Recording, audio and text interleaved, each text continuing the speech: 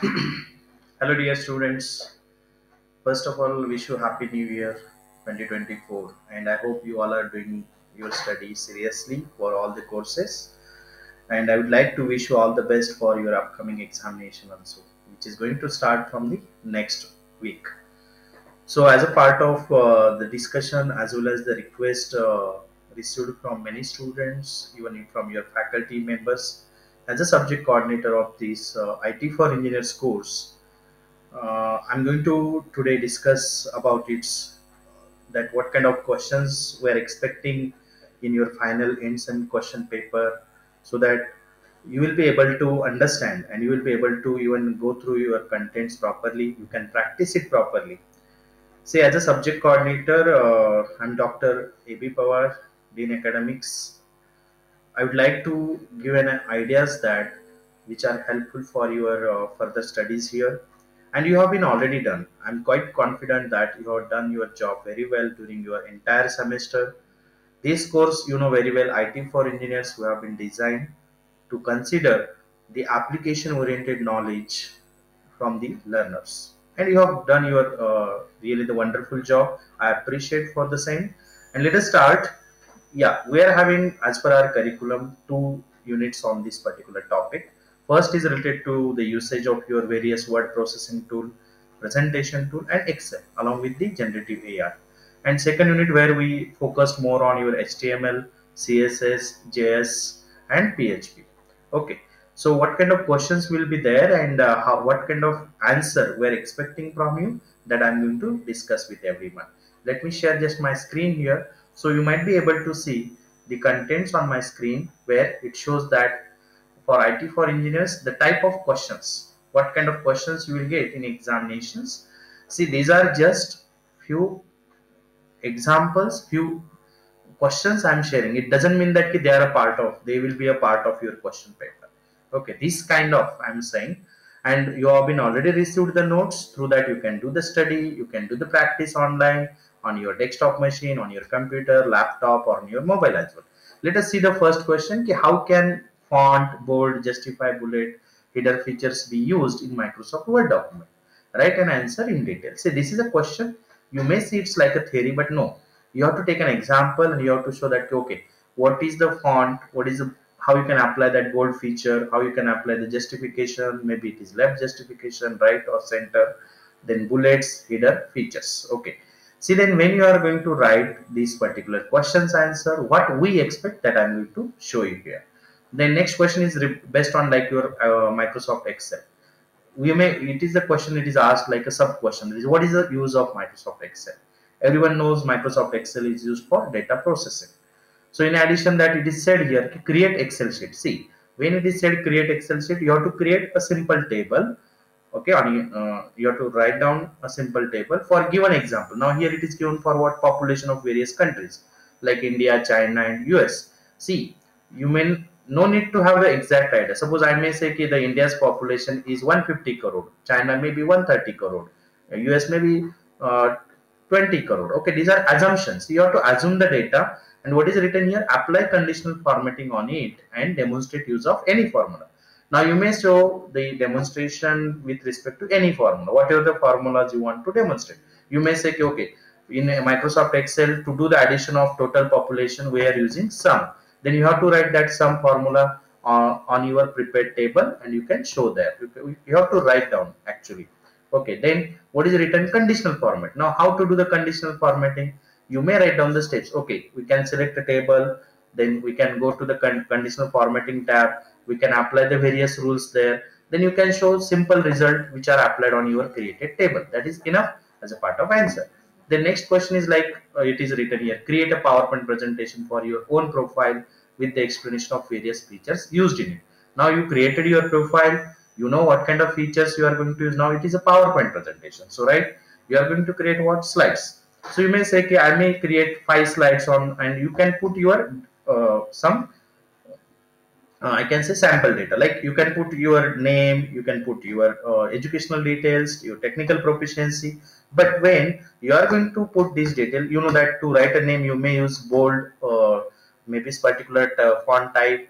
Then to put your educational details, you may insert table. Now see that when I'm using font with the bold or with justification, it becomes it one of the feature.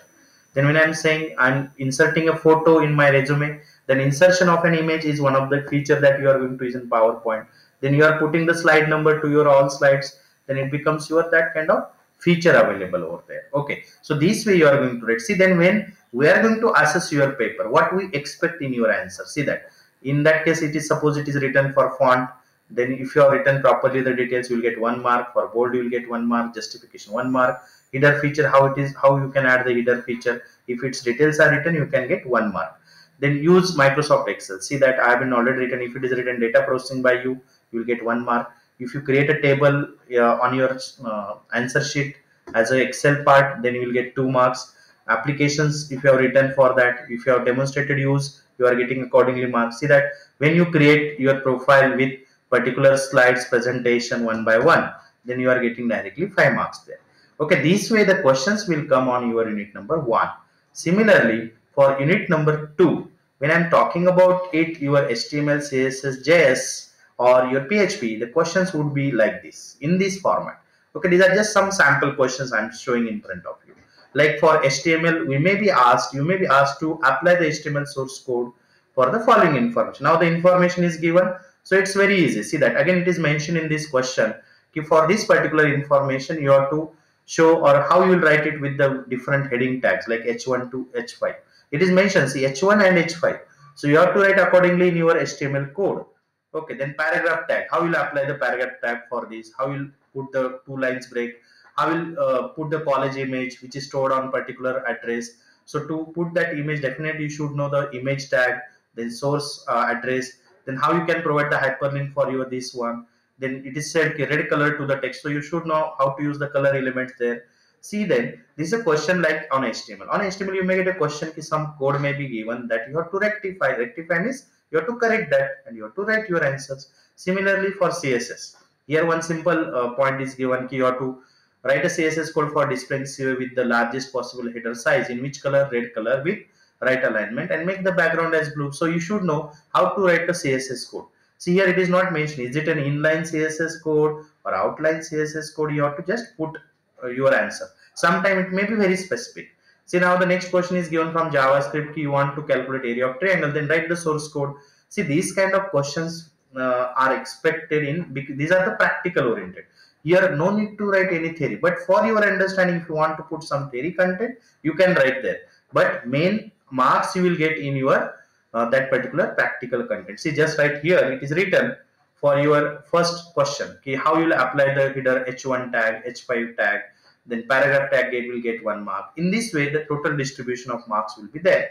See then for second question, see that if you are using H1, then color background with the help of style attribute, you are getting 2 marks each. So like this you are getting 6 marks. Then formula, if it is written correctly, if it is there is proper variable declaration are done in code, representation of formula in your JSP code if it is done, if you display that output with the proper code, you are getting 2 marks. Okay, so this way the questions are expected in your IT for engineers theory exam paper. See these are the questions and their answers expected from you.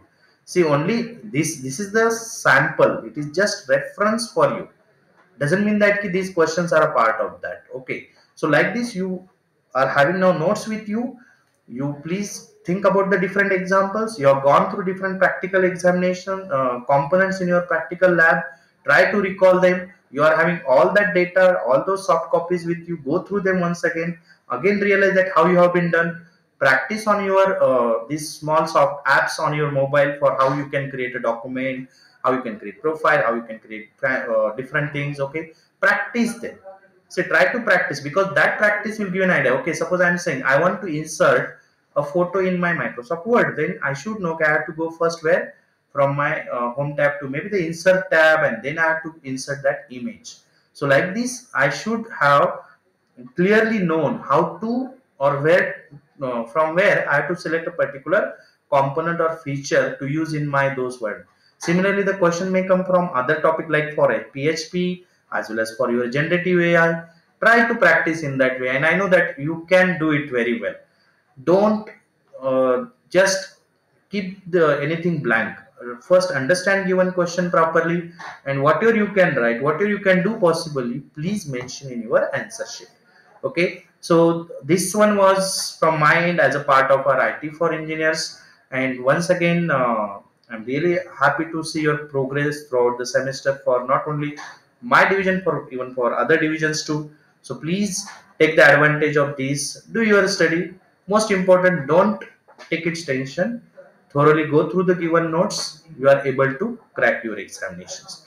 So once again, wish you all the best. Thank you very much for joining this session. Thank you everyone. Have a nice day. Thanks a lot.